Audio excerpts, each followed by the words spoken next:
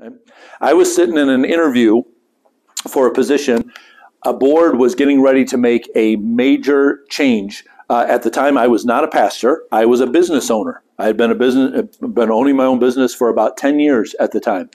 All of the predecessors for the director position that they were interviewing me for, all of my predecessors had all been pastors. And they had said, you know what, our organization has never really been successful. And perhaps it's because instead of a pastor, maybe we need somebody that's more of a business head, but with a ministry heart. And so I was being interviewed for this position. The interview ended up being about 4 hours long. I've never been interviewed that long for a position before. 4 hours, and then when they finally said, can you step out of the room, we're going to pray about this, I stepped out into the room, into the lobby, and I was out there for about 60 seconds. And then they said, okay, we prayed, it was a unanimous vote, we want you to be in this position. And I said, okay, I had been praying about it too, and I felt good with that. So I was getting ready to pack up my stuff and leave, and they said, oh, before you leave, we're just getting ready to go over the budget. Could you sit down and go through the budget with us? This is, it was about September 20th, 25th. It was right near the end of September. And they pull out a financial report. And this is the first financial report I've seen for this organization. And they said, we are projecting for this year that has 3 months and a week left, an $80,000 loss for this year. What are you going to do about it? That was the first time I've ever looked at this thing. And I said, I don't know. I'm sure there's something. I'll get back to you.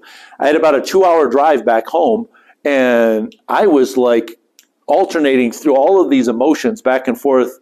I'm like, okay, God, I thought that you were directing me here, but this organization's going to go bankrupt 3 months into my tenure, and I'm going to be done and on to something else. What am I? And I can't keep my business going and try to work at this place for the next 3 months just to kind of hedge my bets in case. And then finally, after, I kind of complained for about half of my trip back home, I just kind of felt the Holy Spirit saying to me, I chose you for this. I chose you. The fact that God chose me should be the thing that gives me confidence. But for me, the thing that gives me humility is that God chose me. Why me?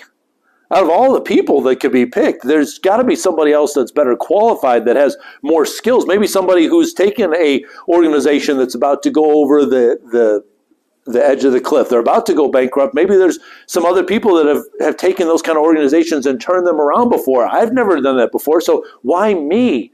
That's the humility part. And this is the attitude that I think serves shepherd leaders well, is to keep going back in those moments that when you say, I want to throw in the towel here because this is just not going very well, to remind yourself, God chose.